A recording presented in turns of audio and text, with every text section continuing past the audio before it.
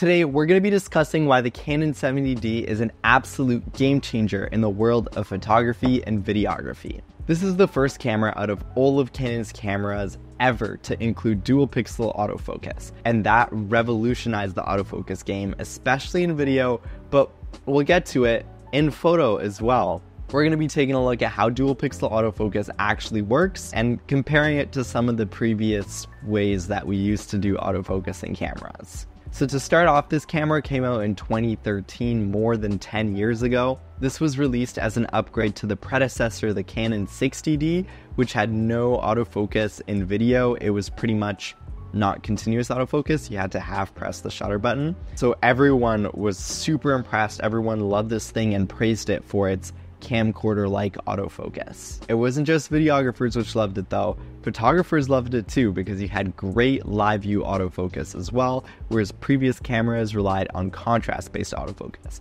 We'll get to all the technical stuff of how all of that works, but dual pixel autofocus was a major upgrade. Alright, so let's talk about how traditional autofocus works and we'll compare it to dual pixel autofocus. So I've got a trusty little Sharpie here. Now, you have your lens over here. Light comes and travels through that lens. We have a mirror and another mirror here at the top. The light travels up like this and out like that to the viewfinder. I'll just draw a little eye. There we go. That's the viewfinder. Now here we have the image sensor. Now I added some dots up here. For the sake of this video, we're going to call that the focus plane. There's a term for it, but we'll keep it simple. Now, the distance between the focus plane and the mirror is the same exact distance as the mirror to the sensor. That means if we're grabbing focus at this point here, then anything when the mirror is flipped up and the light reflects to the sensor will be in focus because it's the same exact distance. Now, on this focus plane here, I'll draw another diagram. You have tiny little focus points. Now you probably have more focus points than this when you look through your viewfinder, but we're going to keep things simple in this video. Now there's also different kinds of autofocus points. There's cross-type autofocus points, there's regular autofocus points. We're not going to dig into that because it gets pretty complicated. We'll just keep things nice and simple here. What these points are phase detect autofocus points. Now what that means is there's two images which it captures. Now it's not actually images, but again, we're going to keep things simple. It layers these two images on top of each other and sees if they're aligned. If they're slightly misaligned with each other, then that means the image is not in focus. If they're perfectly aligned with each other, that means the image is in focus.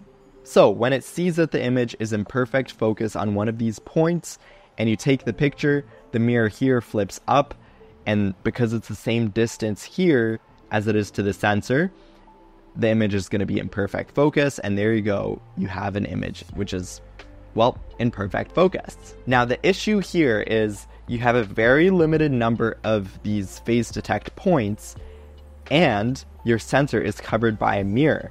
For video, the sensor needs to constantly be exposed, and that means it's flipped up, covering that autofocus plane, so there's no autofocus. Now, companies in the past used different methods for autofocus, such as contrast-based autofocus, which kind of works the way that it sounds. It looks for contrast in your image, and if it sees that that contrast is kind of fuzzy between white and black, then it just moves and kind of guesses until it aligns and it's not fuzzy anymore.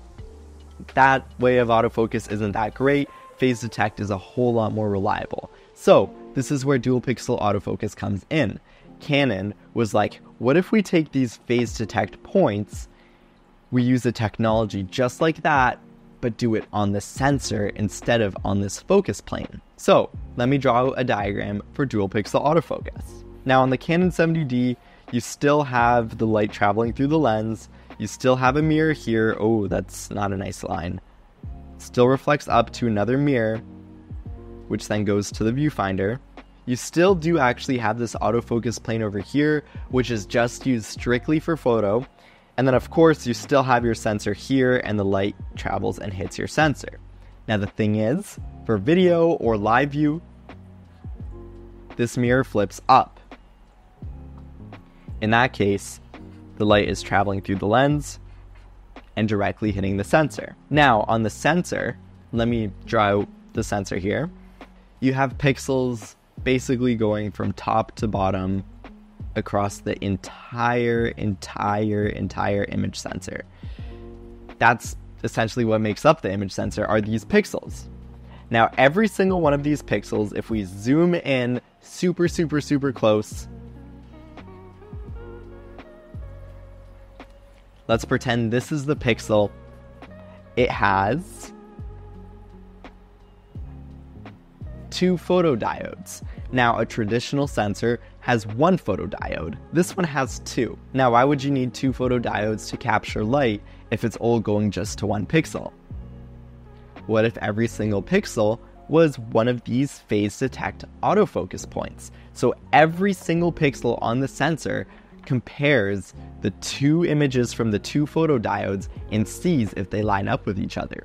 If they do, that means it's in focus. If they don't, that means it's not in focus. Explained very broadly. Okay, now yes, this is great, but you may say there's cameras like the NEX systems from Sony, which included a similar technology, 2 photodiodes per pixel, and they were phase detect points. Now the difference is those sensors had only between 5 to 10% of those pixels as phase detect points. Canon, on the other hand, had at least 80% or more of its sensor covered in these phase detect points. That means if it's 80% of the Canon 70D's sensor, that's 16.16 million phase detect points.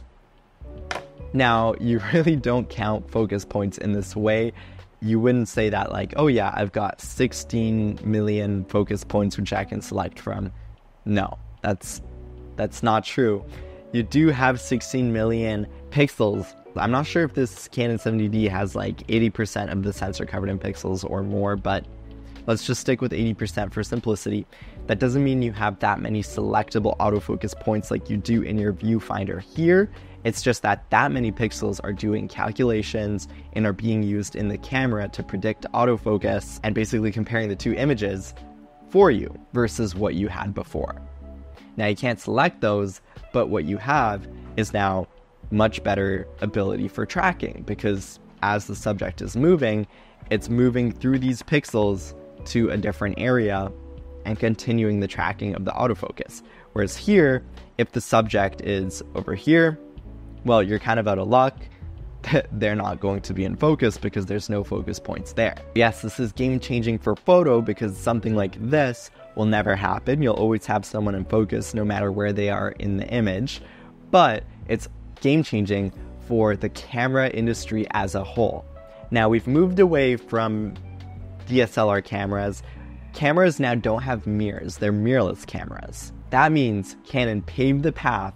Canon showed that it was possible to get amazing autofocus even without the need for a mirror. This camera had a mirror, but its autofocus was so good that it didn't need to. Back in the day, if you shot live view, even with just the previous version of this camera, the Canon 60D, you had to expect that the autofocus would be way worse than if you were using it in its regular mode, not live view mode, and just had the autofocus system going through the viewfinder. Now, if Canon was able to make the autofocus that good, people felt more comfortable to move towards something like mirrorless because they saw it was possible to get good autofocus without the need for that reflection, without the need for a mirror. Now, on a more broad scale, people loved this camera and praised it to be game-changing for video. People said that it had camcorder-like autofocus, and that's true. Cameras before this time, especially DSLR cameras, wouldn't have very good autofocus in video, or they just simply wouldn't autofocus in video. This camera, you would simply point it at anything,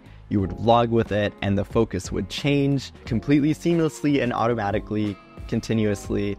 No need to half press the button, no need to do anything, so it was game changing for that too. Now if you're shooting sports, this was game changing for that too, because now pretend instead of this being just a person, that's a soccer player and you're trying to capture them as they're playing during a match. If the soccer player is running across from here to here and they're at the bottom of your frame, this is the only autofocus point they're gonna hit. If you're shooting burst in live view mode, Well, there's pixels across the whole sensor. There's pixels down here. Excuse my terrible drawing ability.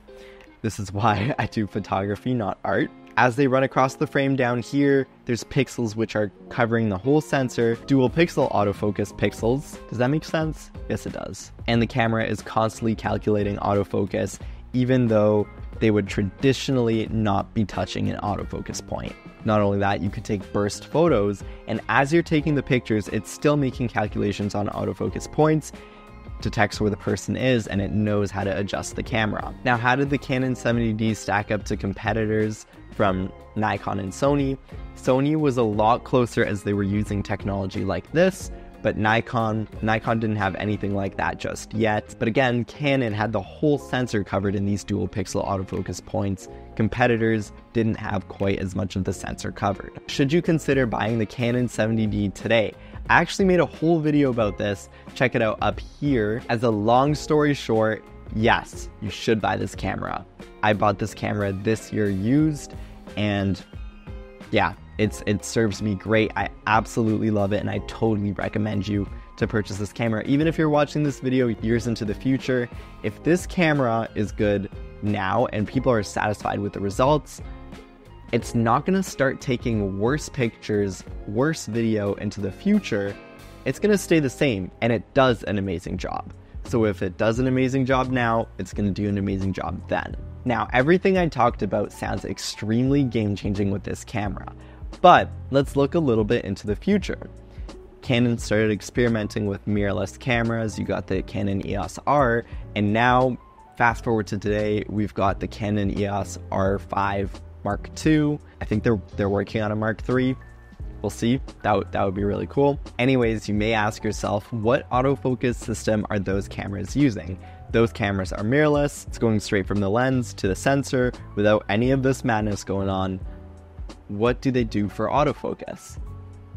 Dual pixel autofocus, introduced with this camera, and basically the exact same technology was moved forward to all of those cameras. Yes, there's newer versions with faster calculations, etc., but it's this technology which is in those cameras even today. That is why this camera is an absolute trailblazer. Anyways, thank you so much for watching. I hope you learned something new in this video. Hopefully now you have a bit of a better understanding of how dual pixel autofocus works, maybe traditional autofocus, and I'll see you guys next time. If you enjoy this kind of content, consider checking out some of my other videos, maybe subscribing, maybe hitting that bell. Peace.